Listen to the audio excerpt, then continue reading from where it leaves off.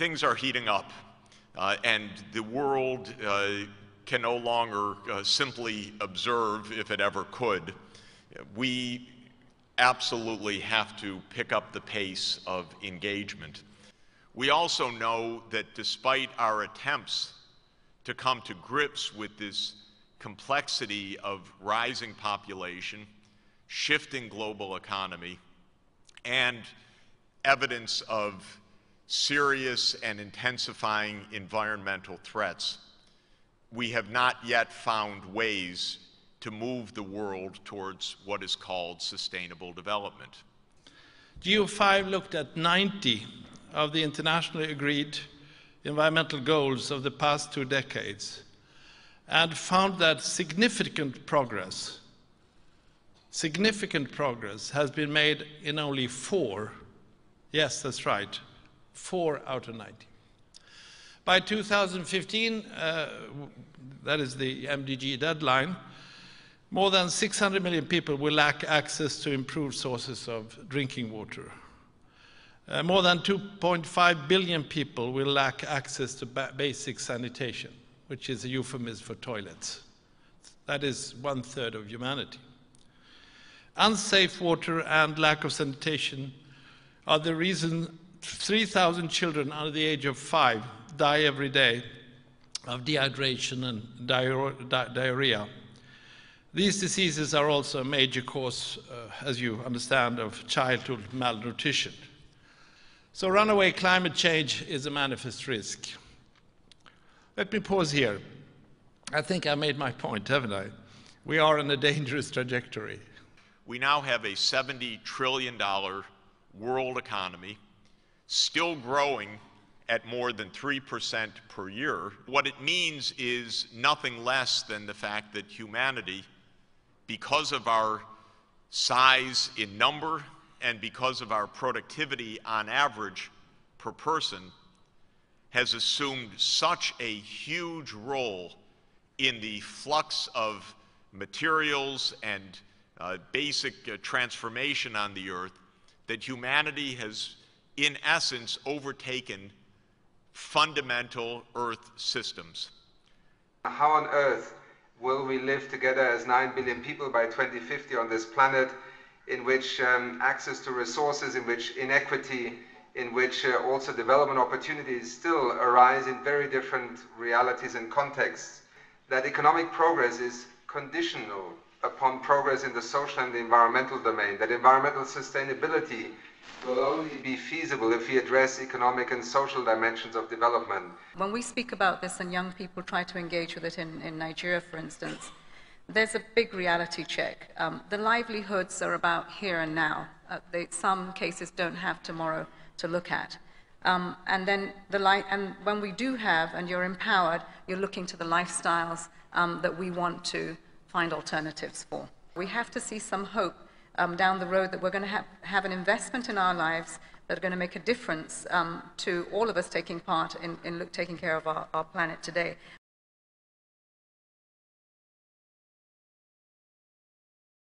Number one, that climate change is happening. It is not an issue of tomorrow, it is an issue of today.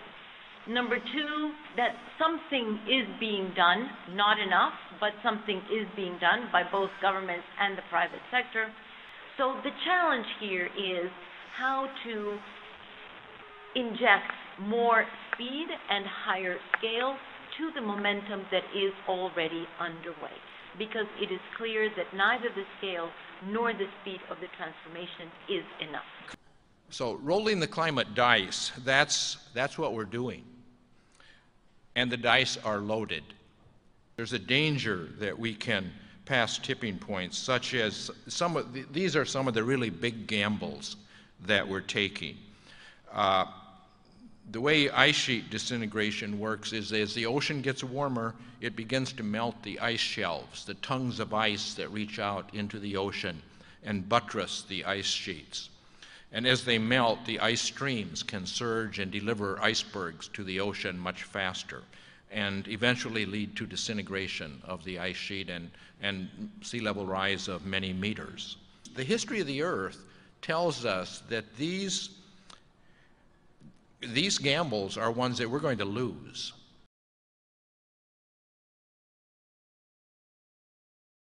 Society at all levels, local, national, regional, and global, should have three basic objectives or three core bottom lines, and that all three are vital for our well-being and for the achievement of any of the other two.